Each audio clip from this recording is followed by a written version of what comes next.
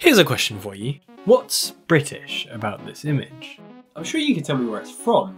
The Great British Bake Off. But what is it about this tent, this grassy knoll, and these delicate contestants that makes the show so evocative of Britishness? And is this Britishness a good thing?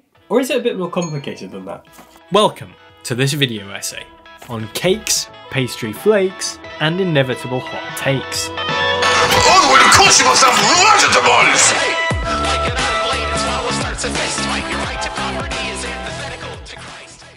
So, The Great British Bake Off is a now iconic reality TV series that launched on the BBC all the way back in 2010. Judged at first by kindly Mary Berry and perplexing Paul Hollywood, the show saw a motley crew of contestants plucked from across the very breadth of British society come together to bake. Butter and sugar were beaten, people stared wistfully into ovens, and the phrase "soggy bottom" was chronically overused by all involved. You get a soggy bottom. Also, sometimes Sue Perkins and Mel Giedroyc were there to harass this ostensibly thick-skinned cross-section of the country. My dream of an edible car is that much nearer. What?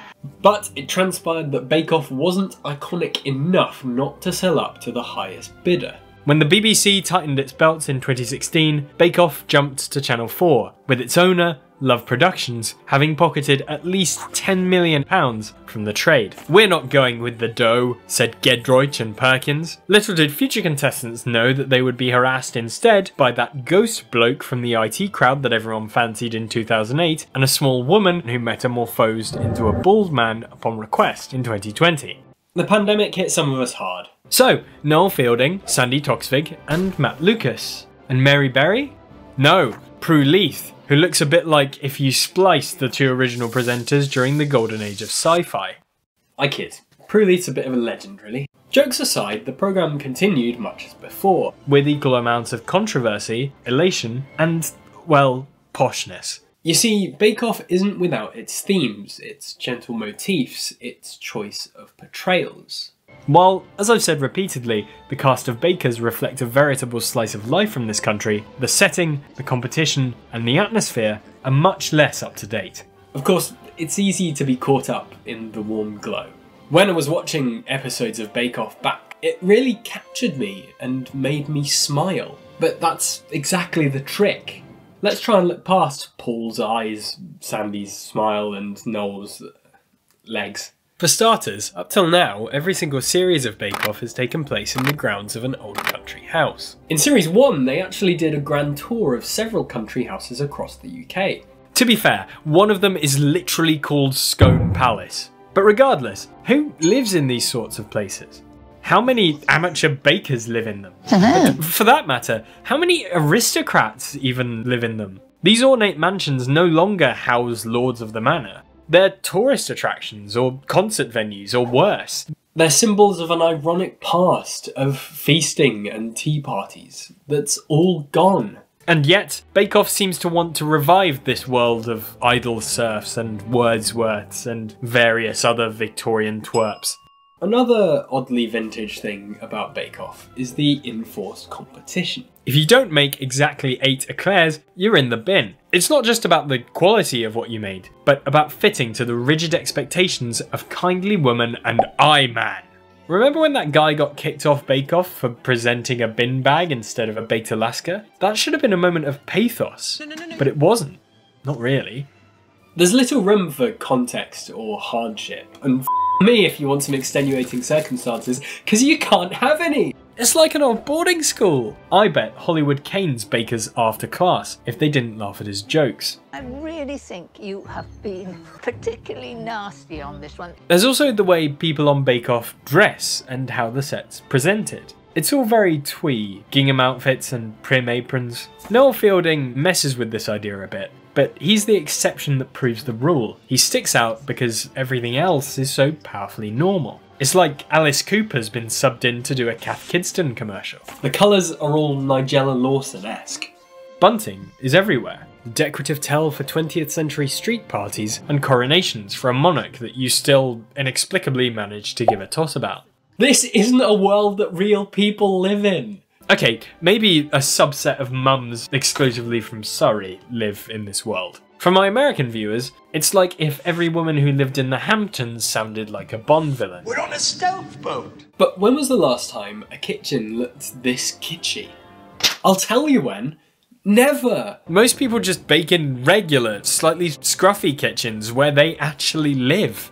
All of this stuff, the setting, the rules, the presentation, harken back to an imagined past. A Britain of garden parties, prim and proper personalities, and a retrograde attitude to carb loading.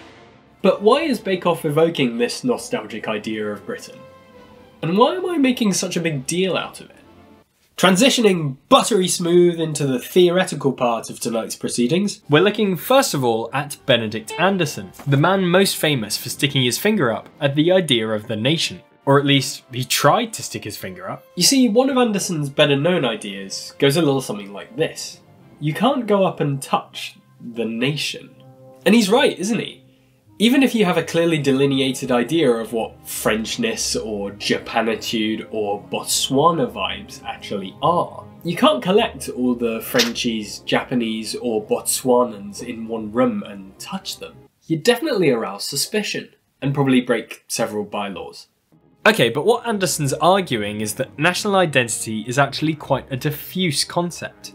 What's more, it can only exist in a world with newspapers and radio capable of spreading news and ideas across an area so large as to give the concept of nation a clear runway. Maps and photographs made geographically constituted peoples more visceral, but also easier to fabricate than paintings or folklore ever could.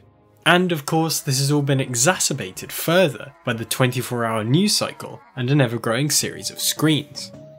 One theorist who developed Anderson's ideas was Michael Billig. His theory of banal nationalism suggested that nationalism had come to be presented through commoner garden artifacts, like flags, as opposed to, say, displays of military force. Of course, we still have those, but they're not where the focus is.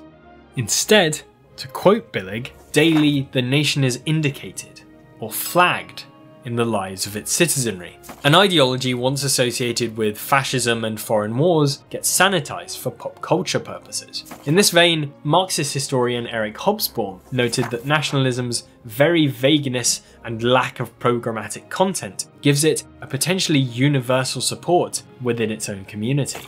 Of course, this is just one interpretation of nationalism. Figures like Ernest Gellner, Elie Kidori, and Lenin would probably figure that there was a materialist component to the whole thing.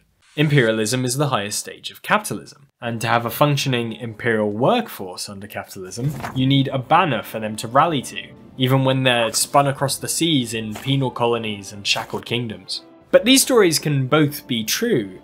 One is the why of nationalism, the other is the how.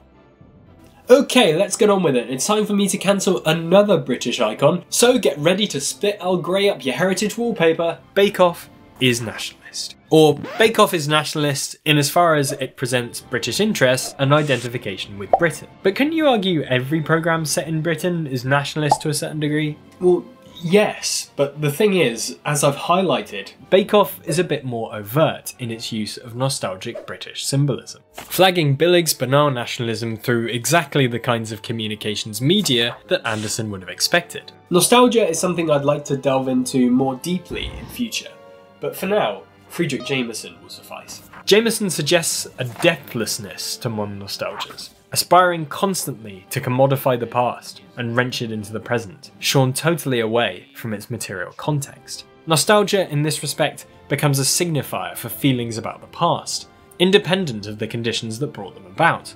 So Bake Off looks to a nostalgia about Britain, steeped in imagery from times when the UK exerted even more cultural control than it does now. I feel as though the hard taskmaster of Paul Hollywood is replicated in countless bureaucrats across the ex-British Empire. You can find at least one in every Orwell novel.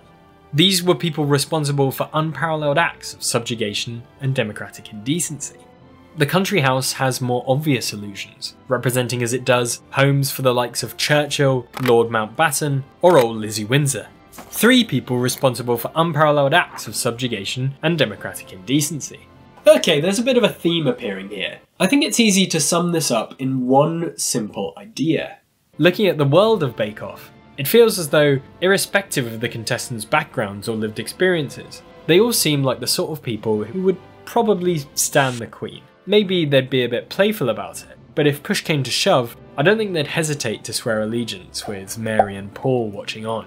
Anywho, now the Queen's dead, but monarchism didn't die with her. We got a new bloke with a big shiny hat. And here I am having to pretend, for Bake Off's sake, that it's not a complete travesty that Mr. Sausage Hands is king now. I think that's the crux of why Bake Off's nationalism is just a touch insidious. It helps keep things the way they are. It instills this stereotype of Brits who are either balefully jolly or powerfully stern, country house fetishists or their inevitable subjects. It's hard to imagine Bake Off existing in a country without private schools. Without unresolved colonial baggage. Without an embezzling, lobbying, paedophile-enabling, unelected head of state. By recognising these truisms that Bake Off puts forth oh so subtly about Britishness, assumptions from a past most of us would rather forget, we can finally suggest that the future might be time for something completely different.